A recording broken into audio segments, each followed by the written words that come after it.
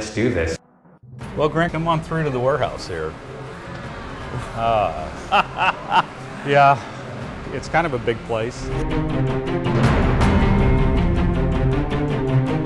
Customers sometimes don't understand just how big it is. I mean, to walk from this end to the other, it's like a half a mile. Wow. It's gotten pretty big, but we have to have it this big to have everything an engineer might need. If they have 100 parts or 50 parts or whatever on their bill of material, we want to get it to them in one box the next day. And you can't do that if you don't have all the parts.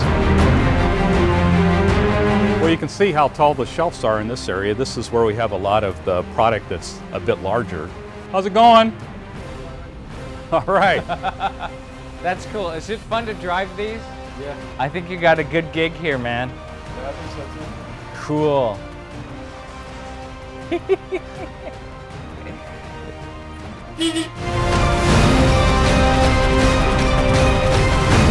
You know, in a lot of the products we ship, we can't automate it because we have to count everything. An engineer doesn't want to order a reel of 10,000 pieces to build one part. He wants one.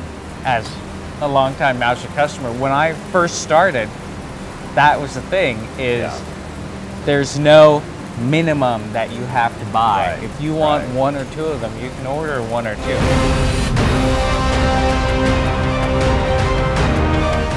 A lot of the things we pull actually get processed from these carousels here. The whole thing goes up. You know, that way we can actually make the warehouse more dense. The concrete costs a lot of money, so we want to make everything as high as we can. Yeah. We can stack parts a lot higher, but we need a way to get to them. We don't want to have a bunch of ladders, so we have these platforms built. If we just look up here, so you've got all these conveyors.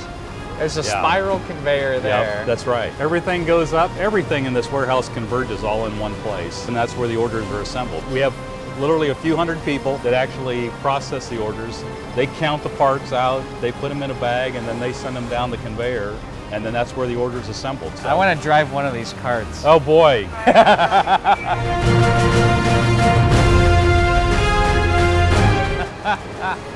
So you can see they're coming from everywhere. We got conveyors coming that way, we got conveyors coming that way, we got conveyors coming this way, there's conveyors coming from over there. They're coming from everywhere. And all these little boxes. Yeah, everything goes into one of these little boxes in order to get it to the customer. Let me show you what happens here. Everything's coming down this conveyor and it's getting sorted into a different place. Late in the day, we'll have this whole tray just filled with products being sorted. After it gets sorted into an area, it's going to be sent down one of these totes, and it's going to go down to another area down here where the order is finally assembled. I see all this stuff and it makes me want to make stuff.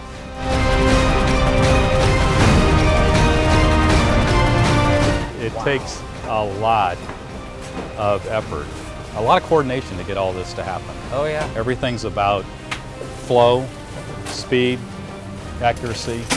This is what I imagine Santa's workshop would look like. You know, like you would have to have an operation like this if you were Santa Claus. The urge to pop all this bubble wrap is overwhelming right now. Well, control yourself now. You have no idea how much self-control this is taking. Everything gets scanned in here. So here is one going to Great Britain. Okay, so. Really? What do we got here? Mountain View, California. Oh, well, there's a lot of engineering being done there. Yeah. This actually runs very swiftly. So, scanning all sides, looking for a label. Looking for a label. That label's going to say where it goes, whether it's ground, whether it's air, whether it's FedEx, whether it's UPS, DHL, Post Office, whatever it is. So this is the last scan a package is going to have before it actually hits the truck. Speed, flow, accuracy. Yeah. That's what it's all about. It's customer service. You know, we want to make it as seamless to the customer. The customer experience is really everything to us. Cool. Well, thanks for the tour. You bet. Thank you. That was really cool. Hope I didn't wear you out. I know it was a long walk. I know.